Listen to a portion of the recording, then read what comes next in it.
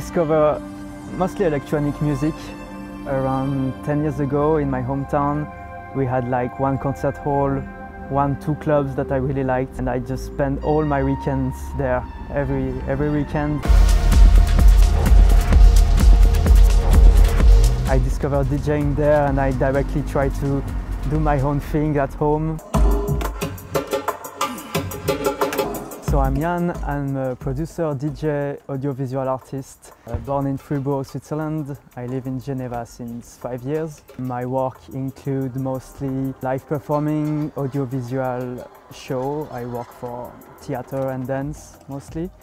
And on the side I have my own personal music project and a project with Joshua Shiundiza from Zimbabwe.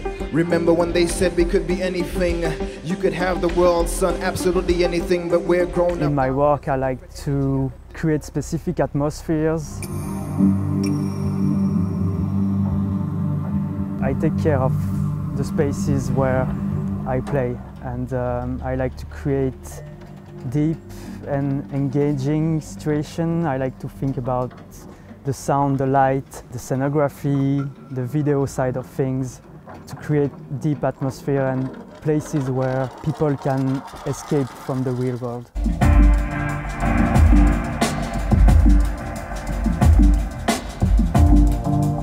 At the moment, I'm finishing some video pieces for theater piece, and then I will completely switch to the music side of things. And I take back the project with Joshua, that I'm going to work in December in Zimbabwe, and then I move to Cape Town and Joburg to continue my own musical research. I met Josh 2 years ago in Geneva. He was in a residency at a foreign artist, and we met at L'Abri, where I work now. Then we had the opportunity to meet Shap Shap, start the residency for Antigel Festival.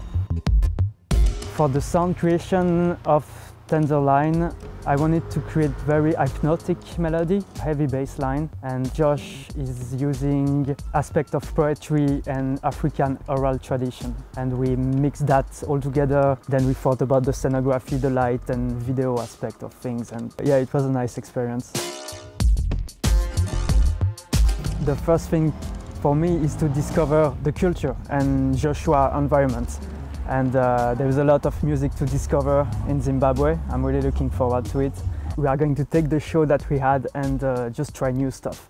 Maybe Joshua is going to play more live instruments. I will not sing, but we are going to try new structure, experiment new sounds, and see what comes out of this.